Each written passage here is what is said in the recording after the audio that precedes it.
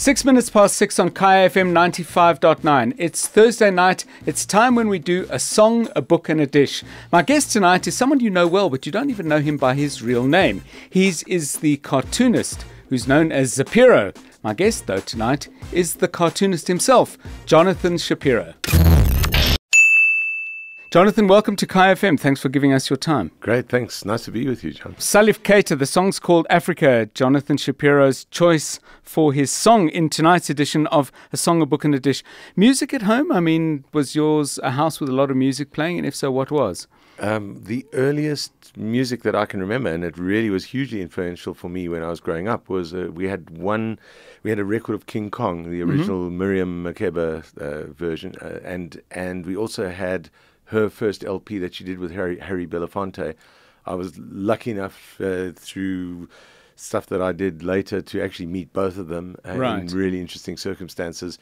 So we had a bunch of LPs and we had these 45. So we used to play musicals, that sort of stuff when I was growing up.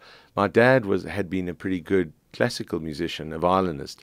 So he taught me to love classical. We used to go to the concerts every week at the City Hall. They had these fantastic, there's sort of a more popular version of the concerts on Sunday afternoons and then the big sort of grand ones on Thursday nights. We used to go to the Sunday afternoon thing straight from the beach, get into our clothes, go on the train and go to the concert. I loved that. But of course, my main music, also was starting with my dad. He was into mainstream jazz. And then I developed a huge passion for mainstream jazz, then moved on to sort of more progressive jazz and also blues. So those are things. I play the chromatic harmonica, just jam around with it. I made myself a T-box bass, which is one a really comical instrument. Yes.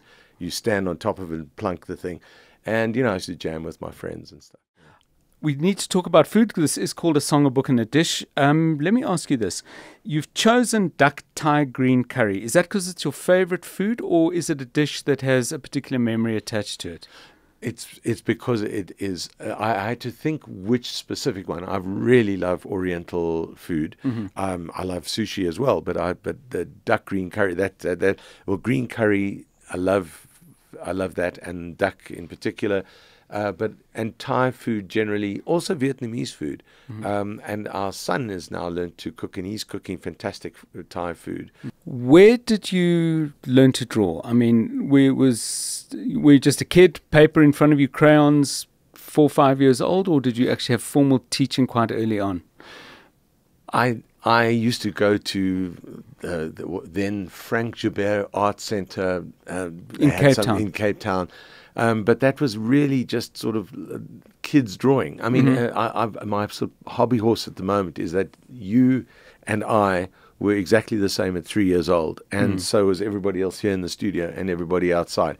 We all drew drawings that looked fairly similar, unboundaried, rude, straight from the heart, and not self-conscious. That's what a 3-year-old does. I mean, there'll be very little difference between any of our drawings when we're 3 and drawings later, but it's later that some of us carry on drawing, and some of us also carry on drawing in a kind of an unboundaried way. One of your regrets, as I understand from another interview, is the depiction of the then head of the NDPP, Sean Abrams, using the image of the organ grinder and the monkey, Jacob Zuma, the organ grinder. You depicted Sean Abrams as the monkey. And unless I'm misrepresenting, you said you wish you hadn't done that. Yes, because ultimately look, Jacob Zuma was the main target of the cartoon and completely human and the bigger one. And he's the bigger image, and he's the one who appointed Sean Abrams.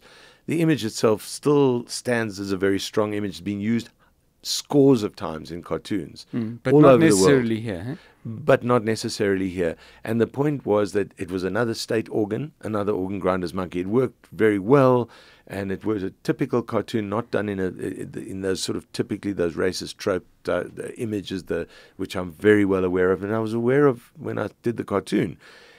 The thing is that... Did you test it with anyone?